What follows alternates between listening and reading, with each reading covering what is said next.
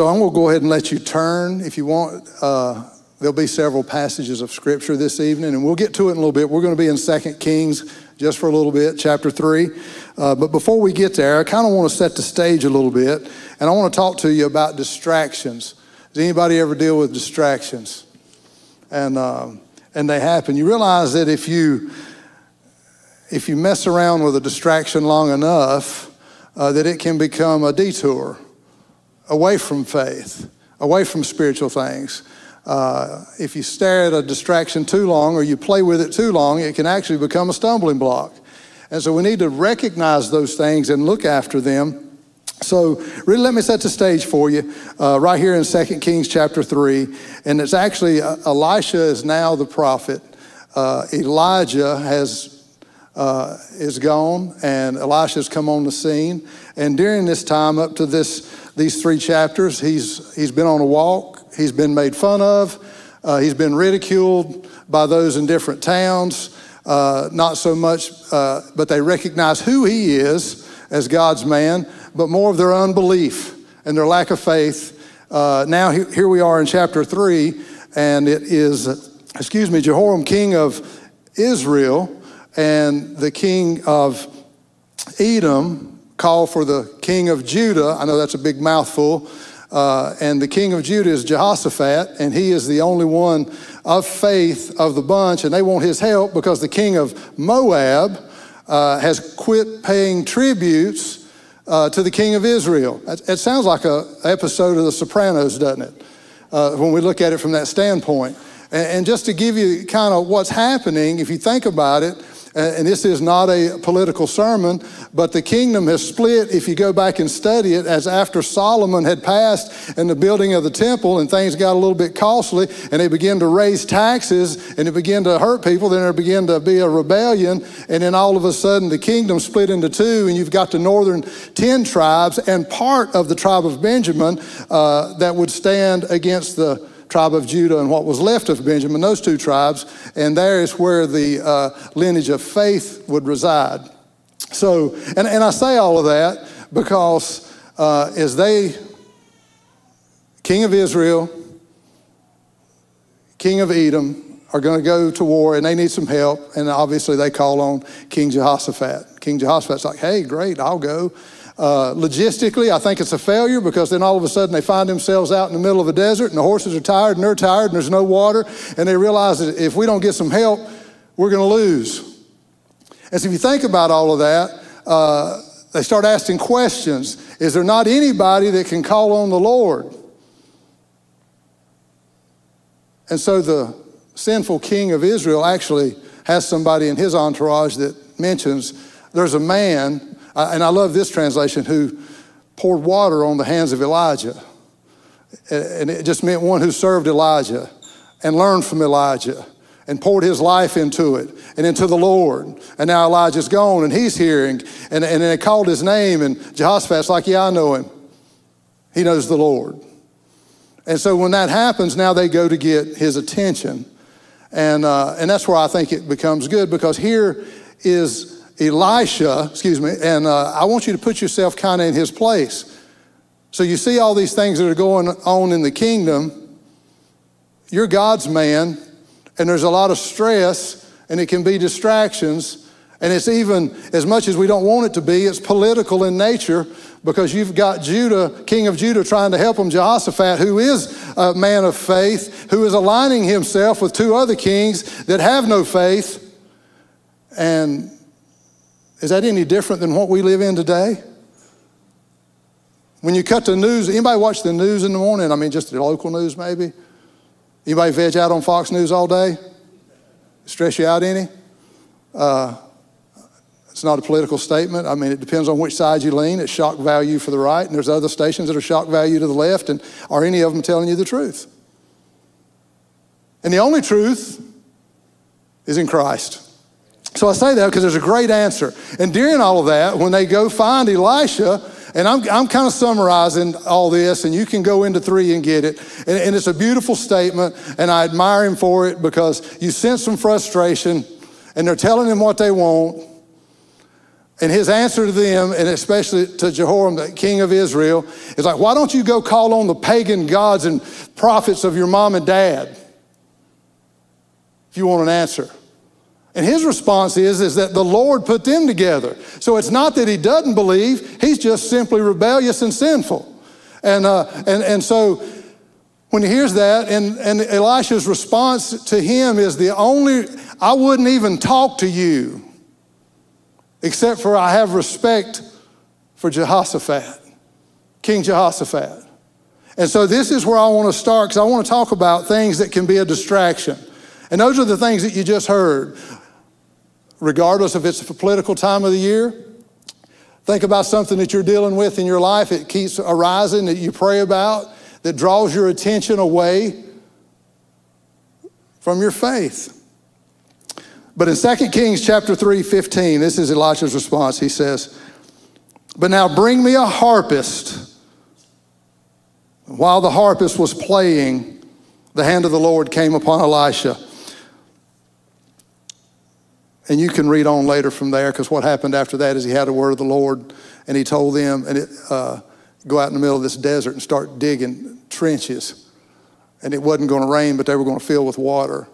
And so, and that's a completely another sermon, because when the Lord tells you to do something, sometimes there's a response and that you need to actually walk it out and go do something. And but we see, and it happens, and he gives them the instruction, and they win, and it's great, and everything's good. But what I want you to understand is when you go back and study, or if you look at this and you hear the tone that Elisha has, we talk about a distraction. A distraction is a thing that prevents someone from giving full attention to something else. It's simple. You're not going to avoid distractions. They're going to happen in your life continually. But there's another part of that. Maybe you've been there. Got any role players in here? I mean, when something happens, I'm just going to tell you the truth. I'm one of those people by nature. Wife's drinking some water, so I don't see her laughing. She can talk me off the edge real easy.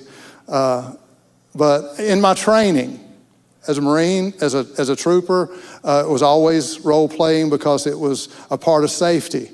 If they do this, I'll do that. And what happens if I go here? The only problem is, how do you cut that off? Because somebody could call you and need you, and there's a 20-minute drive from here, and you're a mess by the time you get there, and didn't have anything to do with what you were thinking about. You'd worked it out 8 different ways, and you were going to win. I mean, do you know what I'm talking about? Does anybody ever deal with those things, and it creates an angst, or it really can create an anxiety in you? And I say that because you're like, well, is that really a distraction? Well, if you pull up distraction, what I just read to you was the answer to it, but it also says it's something that causes extreme agitation of the mind and the emotion.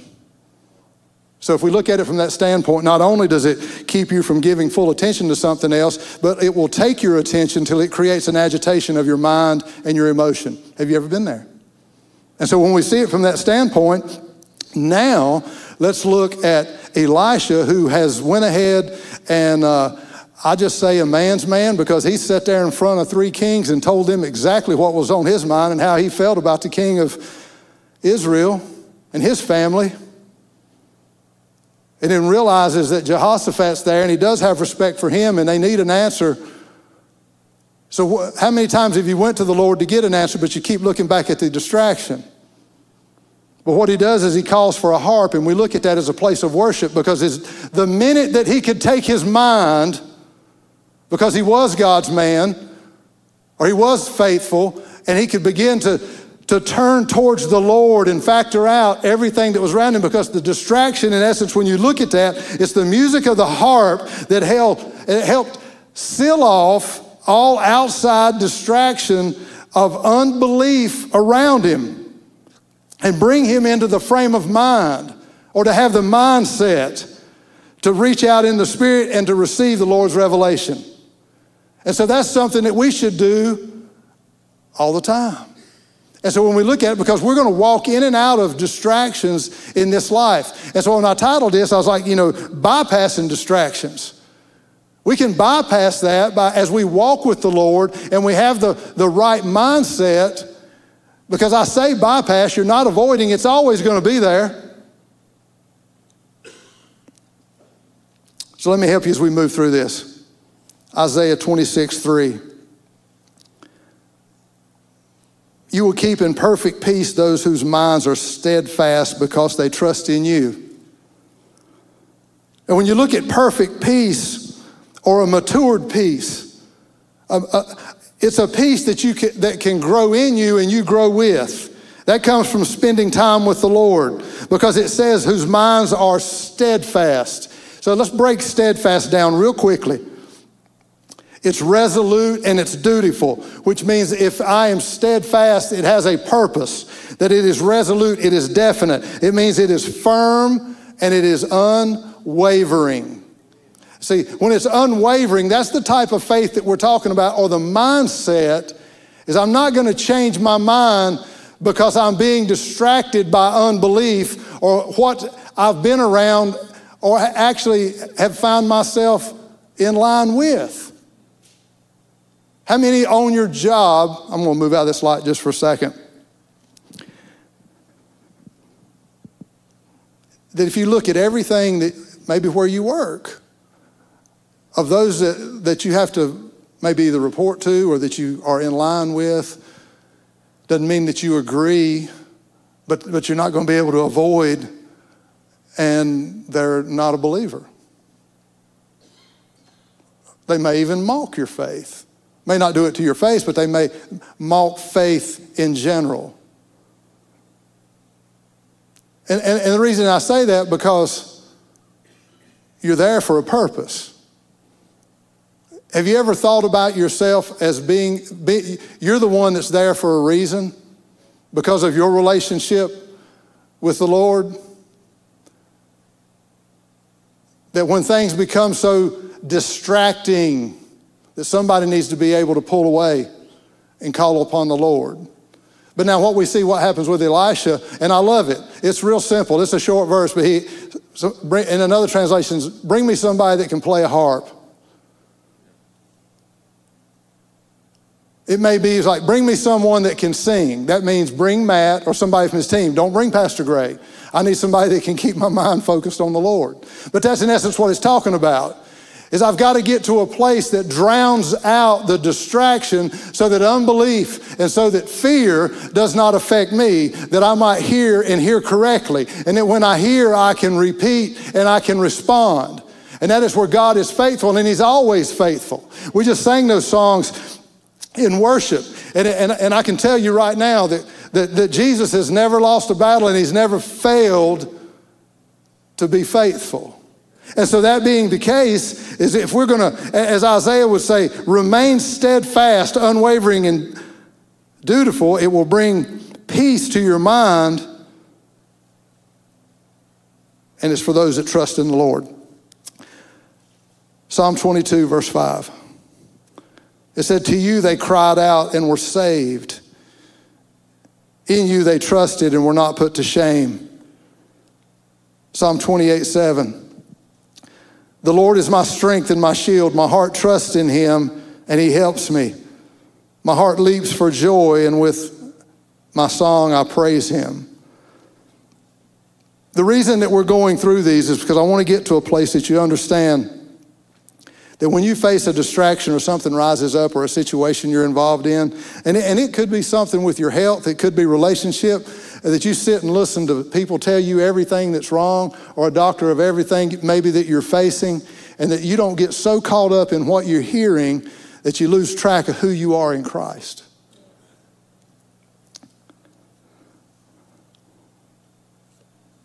Ephesians 4, 22 through 24. And I love this when Paul talks. He says, you were taught with regard to your former way of life. That's Paul saying, you were taught, and I wasn't afraid to call out your former way of life and try to teach you in a way to put off your old self, which is being corrupted by its deceitful desires, and to be made new in the attitude of your minds, and to put on the new self created to be like God in true righteousness and holiness. Now I want you to think about that. Made new in the attitude of your mind or your mindset. could a change of attitude move us from doubt, fear, complaint in any situation to a mindset that sees what you're dealing with as an opportunity?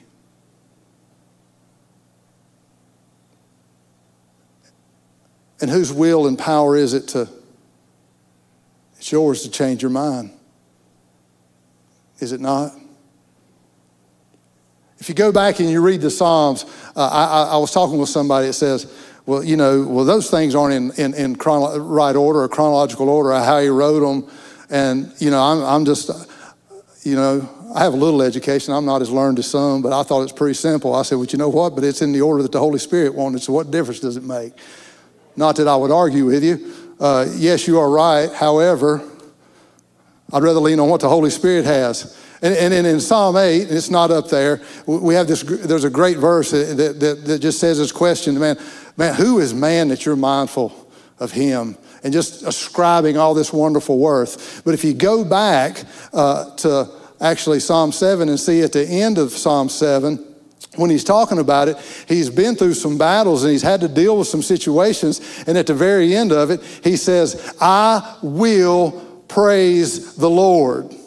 And it's in a situation that not so much that you would want to praise the Lord, but as an act of his will, because he knew the mindset that he needed to keep. King David, he says, I will, as an act of my will, regardless or in spite of anything that's happening, praise the Lord. And that's something that can't be taken from you. That's the authority and the power that you have in your life through the Holy Spirit that resides in you, that any distraction that comes your way does not have to be so big and bad that it draws your attention 24/7 that you can't steal away and say, as an act of my will that the Holy Spirit has given me, I'm going to praise the Lord and bring back my mindset that can be fruitful in Christ, that I might hear what he has to say.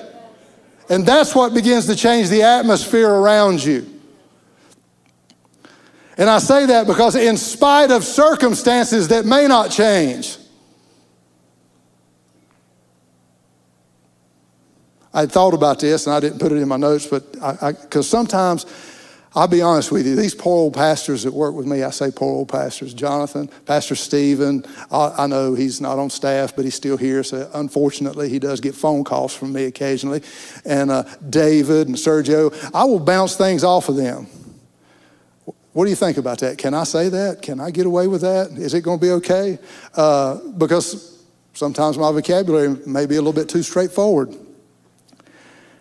And when you look at it from an aspect and you realize that if you look at your situation, and we talk about the atmosphere changing around you, I'm talking about the presence, I'm talking about the anointing of the Lord that comes upon you. And just because your situation does not change instantaneously does not mean that God is not faithful and that you're not hearing from him. Because if all of you're worried about is your comfort and how you feel, then I think that you need to back up a little bit and you need to reassess your relationship and begin to see that God's faithful regardless of what we're going through or how we feel.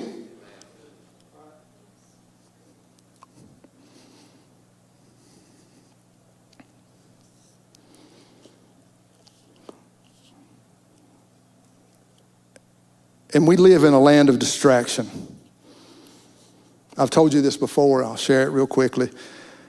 One of the first mission trips, it was my first, Pastor Keith took me in March of 2002, and we were in Belize, and actually saw these two children healed, and one's back was just really bent like an S, and he hopped, just straight as a board. Shingles stayed on the church, and windows didn't get blowed out, and they just prayed, and it happened, and I was like, oh my goodness. Another small child, foot was healed, and they're just praying, praising the Lord.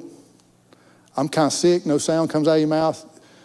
Have you ever, and I wasn't afraid, I was just, I guess, shocked. I don't know, have you ever been, when you were young, you ever been afraid and you tried to yell, no sound come out? You know, it was that kind of thing. I remember looking at Keith, and he's weeping. And I'm getting a hold of, his name was Mike Figueroa. He was down at Living Word, and he was Hispanic pastor, and I remember him grabbing him because the one foot was really swollen. The blade of that child's foot was dark, and it just quivered, and I saw an arch, and I thought, whew. I said, did that foot got an arch on it? And he took his pen out and just laid against it. And I'm telling you, it wasn't one of these people falling out or nothing, and I was kind of sick and felt challenged. And I'm praying. I don't understand. And I don't get it. I'm talking to that pastor. I'm like, hey, tell him what he said, oh, that happens all the time. Oh, that just happens all the time. Sick come in, get prayed for, they're healed. Wait a minute, I think I read that somewhere. And I'm thinking, and he starts telling me what they need with their schools. The substance abuse that has plagued because the jobs were gone, and stuff with help with that. And I thought, wow, everything that he says he needs, he has help. We have it back at home. But the thing that I'm seeing right now that I only see occasionally, and Lord, I don't understand it. I'm Pentecostal, Lord. I'm full of the Holy Ghost, and then you feel like, who am I telling? You know that, and I don't understand. And the Lord was very gentle and quick. And it was, but these people love me. And I thought, but I love you. And he said, but you have everything that you have need of at your hand. And these people don't have anything. And in spite of that, they love me. And it taught me something. That in spite of the distractions that go on or the things that they're up against, that when they came together in the Lord, that they had a mindset of I'm going to praise him in spite of what I'm facing because he is worthy. And so we're closing. You see, because a mindset that sees opportunity, it may be the very thing in the verse in Romans we're going to read from 12:2 that you've read, I know, many times, that takes us a little bit deeper and reveals a greater purpose. In Romans 12:2 says, don't conform to the pattern of this world. See, as a believer, don't do things like this world does it. You don't have to get in line with the world. It says, but be transformed by the renewing of your mind, that you may be able to test and approve what God's will is, his good, pleasing, and perfect will. And see, that's when we reach a place to where, regardless of the distraction, that we can go to him, and it blocks that out, and our mindset and focus is on him, period. And in doing that can take you to a place where he reveals what his approved will is, good and acceptable. And sometimes it may not be in line with your wants, but it is true, and it is holy, and it's what he says, and it's what we walk in.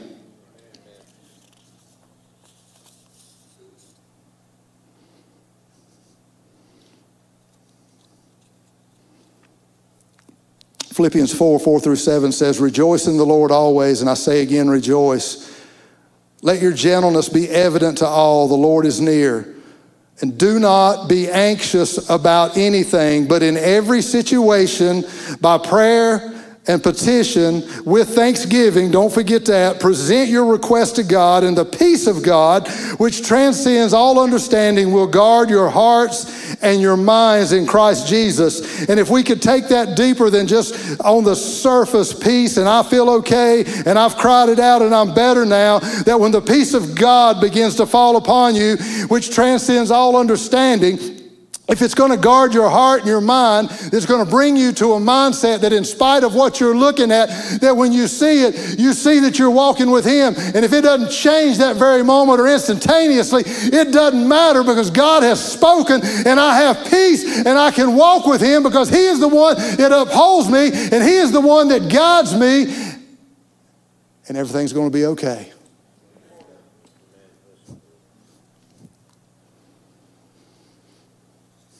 It's amazing that when that peace falls, it transcends understanding. It doesn't say he's going to make everything okay and give you just what you need. It says, no, he's going to guard your heart and your mind so that you don't fall back in doubt and fear and unbelief.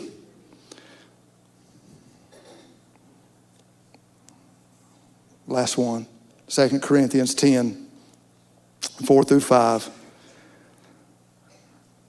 I wrestled with putting this in here, but the more I studied this, the more everything that our senior pastor, Keith, has preached for these last weeks on the armor of God. I hope you've not missed any of those on Sundays, and if you have, go back and listen to them because they are incredible, and there's just so much depth to it. And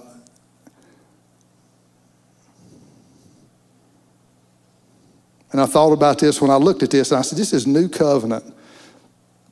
And I thought, here's Elisha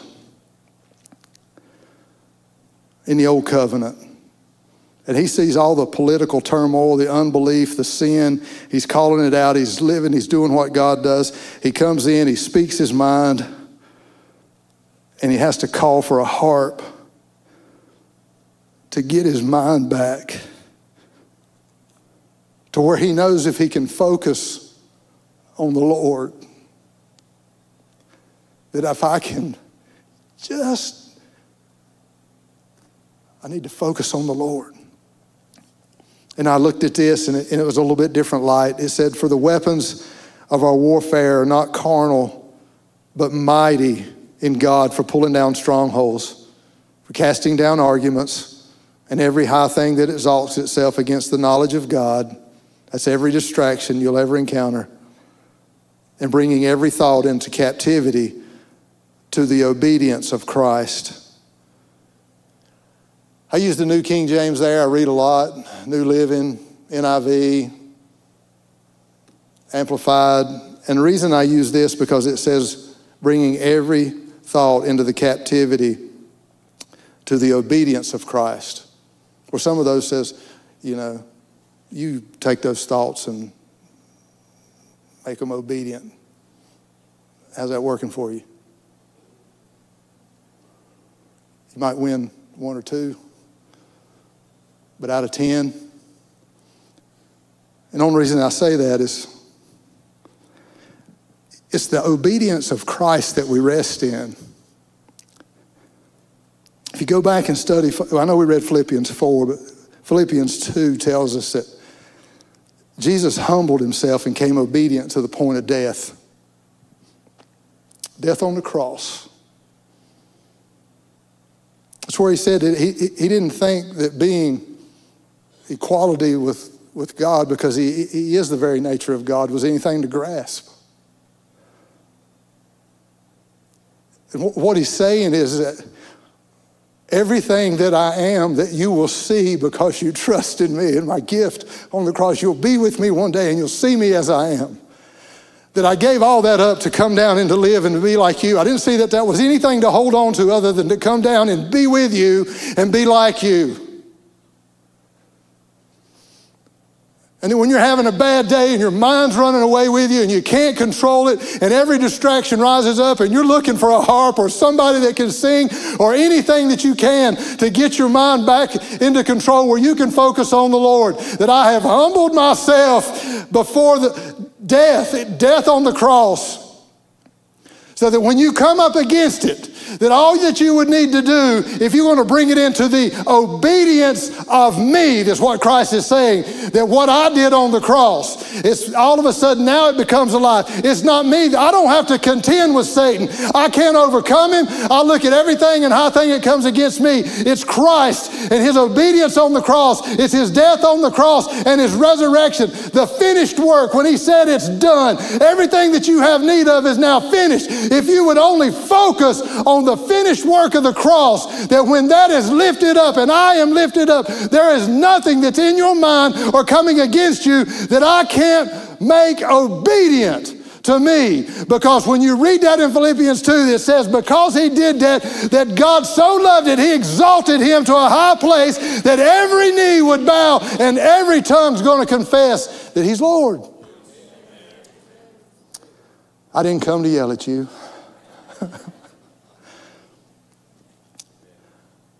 But go ahead and stand to your feet. Because what I want you to get a hold of, man, I'm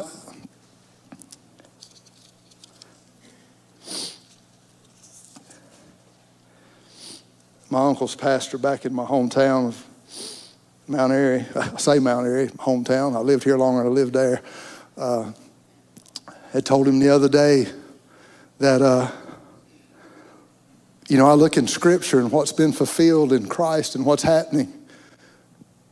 He said, I'm not watching anymore. I'm listening. I'm listening. So let's just bow our heads. I don't know what you're up against. I don't know what distractions have took your attention. And maybe you're here and you be honest and nobody's looking around and you say, you know what? There's things I can't control. It's going to be there regardless, these distractions. And I've got so focused on it that a lot of times, Gray, I struggle to just get in the right mindset in order to hear from the Lord. It's just a struggle. If that's you, I'm not going to embarrass you. I want you to slip your hand up. I just want to see who you are.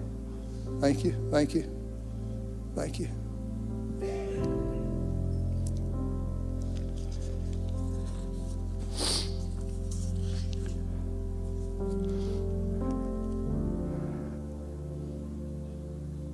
There's only one bypass that leads to peace and a right resolution. And that's the presence of God.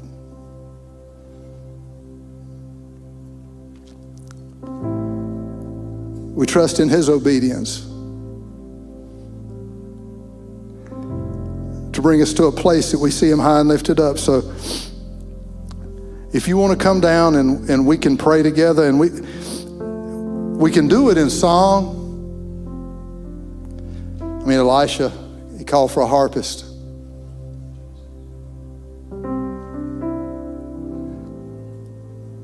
So if you'd like to come down and we pray collectively, and the reason I say we come down, because some people, raised their hand, and sometimes the biggest stumbling block is, I don't want to have to step across people to get there. But if we came together, man, what support we have. So what's your harp? It's been a while since you used it. If it has, I just wanted to invite you up for a few moments. Pastor Matt's going to lead us in worship as we pray. Come on, can we sing this? Just lift up your hands and let's sing this, saying, a perfect submission. All is at rest. All is at rest. I know the author of tomorrow has ordered my steps. So this is my story, and this is my song. I'm praising my risen King and Savior all the day long. And we say tonight that I trust in God, my Savior, the one. We trust you, Lord, who will never fail. He will never fail. Oh, I trust in God, my Savior, the one who will never fail. He will never fail. Come on, say that again. I trust in God, my Savior, the one who will never fail. He will never fail. Say, I trust in God and my Savior, the one who will never fail. He will never fail. Say, I sought the Lord, and I sought the Lord, and He heard, and He answered.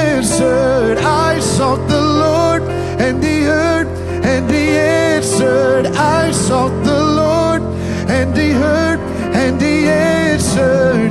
That's why I trust him.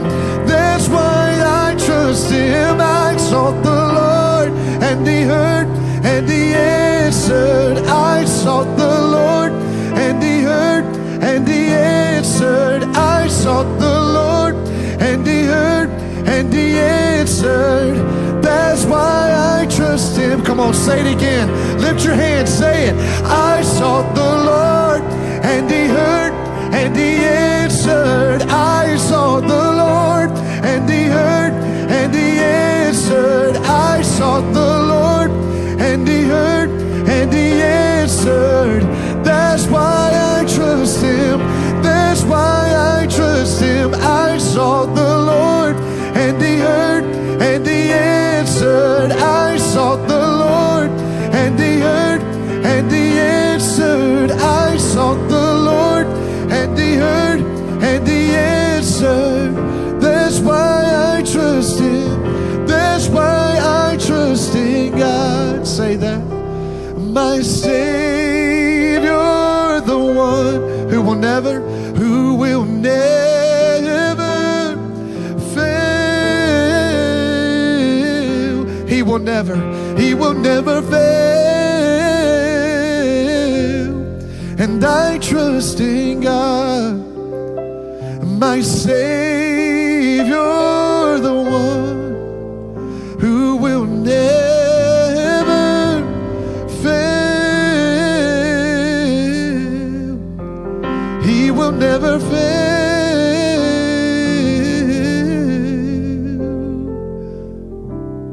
Thank you, Jesus. Praise the Lord.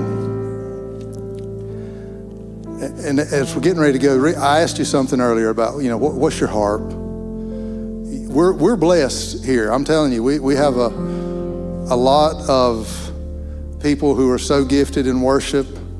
And I told Matt today, it's not so much that it would never be a knock on that, but I say, what's your harp? Because for me, I've never, I'll tell you if what my struggles are, is I have to walk through this. I know sometimes you wonder, it's like, man, every time Gray's up there, he just used the Bible. Just lays out all these scripture. And the reason that I do that is I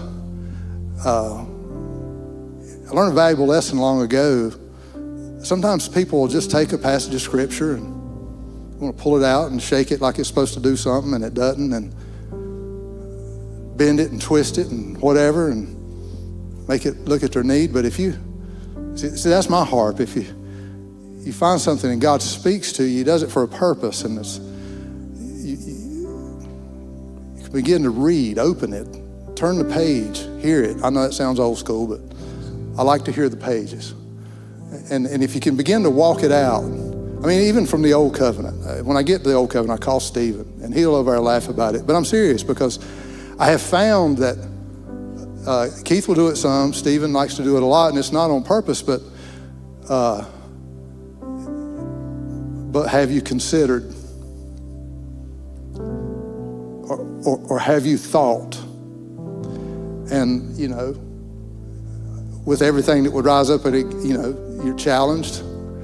But it brings you back to this word. And then you begin to walk it out. And then you begin to see that, wow, man, Christ has presented himself from front to back. And if you let him begin to speak to you, these are the things that begin to sink deep into the soulish part of you that can be called upon when you do face distraction. And that you begin to hear. Keith mentioned it in the other sermon when he talked about, and I'm not going to get into this in depth, but he talked about the armory that was in you. He's talking about the word. He was talking about whether it was the logos or rhema, the small sword, and how the Holy Spirit can take the word and begin to use it, but how that armory was there.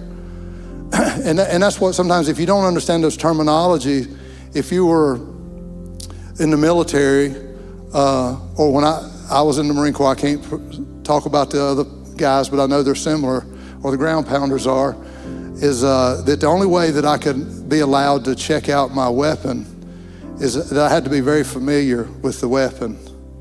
And if something ever happened to the weapon, because the weapon's perfect, and normally what was wrong with the weapon wasn't the weapon, it was one operating the weapon. But the one who issued the weapon was the weapon's master. See, he's the armorer. He's the armorer. And so you have the armorer residing in the armory of your soul as the Holy Spirit. And there's not a weapon formed against you that he can't overcome or handle, because he is the master of the weapons. And he's the one but the only way you're ever going to get familiar with the weapons that you need to use are when you begin to walk through this and crack it open. So if it's not a part of your instruments, let it become a part of it, that when you sing worship, you can sing the word. And if you ever notice, if you ever begin to pray the word and pray in the Spirit, that if you sing in a language you understand, but you begin to sing in the Spirit, you're singing the word. And if you begin to do those things, I'm telling you, the distractions will not overtake you. Lord bless you. Thank you for your time, and y'all have a good evening.